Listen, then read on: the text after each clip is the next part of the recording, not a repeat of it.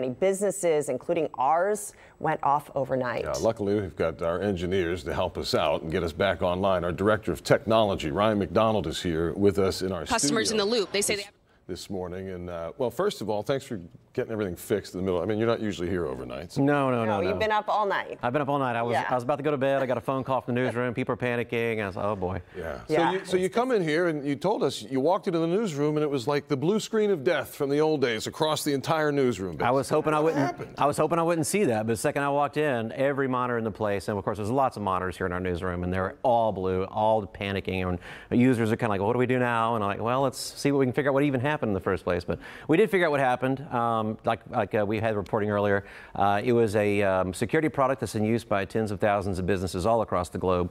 They pushed out a bad update. We isolated that update. We found out what was doing the damage. We figured out how to isolate it. We went and visited every computer by hand to neutralize this thing, and fortunately we're back up. But it was a very time-consuming process. Okay, so this is not a hacking of any sort. No, it's not a hack. Your data is not at risk. If you logged in, you don't risk anything. It was really just a malfunction of a piece of software, but it malfunctioned in such a way that it was going to make your computer keep rebooting over and over and over again. Interesting. Should there be, are there, well, I guess there aren't fail-safes in place. Should there be something, another update's going to have to come, or is everyone going to have to do what you did and go back and isolate and do all this? Software like this, these updates, they're thoroughly tested before they go out the door, but occasionally there's a possibility that they'll miss something.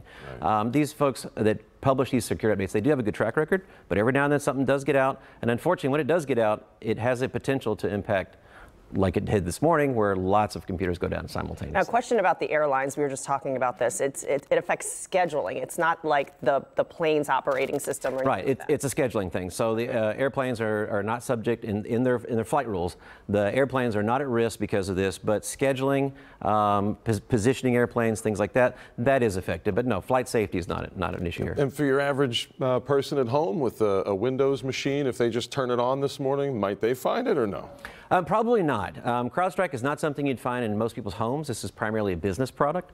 But yeah, if you are unfortunately affected at home, you're going to need to call in an IT professional. The fix here is not a terribly easy thing to do, but an IT professional will know how to get you back. So really most of the issues really come down to you as a customer with some business that's having this problem. Right, it may be slow to get an order or slow to get through, or obviously you can't catch a plane today. Right, exactly. So for folks that are working remotely this morning, they might wake up to their computer. They might wake up their computer like this, and what I would tell you is if you are waking up and you're contacting your business computer, you're walking into your place of business and you see these screens, please don't click anything. Don't think you can fix it yourself. There may be an offer to do an auto repair. Please don't do that. That might make it a lot harder for your IT professional to get you back on track. Just report it and go get a cup of coffee. That's what we did this morning. Yes.